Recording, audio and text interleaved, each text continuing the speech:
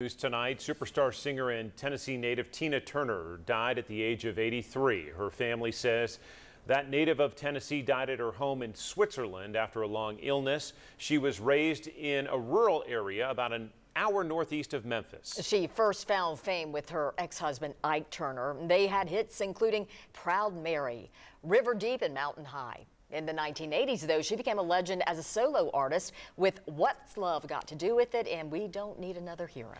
We have some video of her 2000 concert at Thompson Bowling Arena, and boy, did she put on a show. She was born, as we mentioned, in West Tennessee, but actually lived in Knoxville when she was young. Music journalist Wayne Bledsoe says Tina Turner spent at least a couple of years here in East Tennessee, and her dad came here around World War II to work in Oak Ridge. They lived, I think, in East Knoxville, and it was after the war. She lived with her sister, and she lived with different relatives during the war years.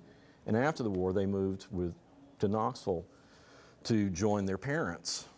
And apparently, she danced up on Market Square, and she sang at some businesses. She's talked about it before.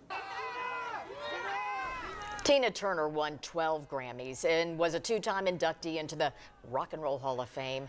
She was 83 years old.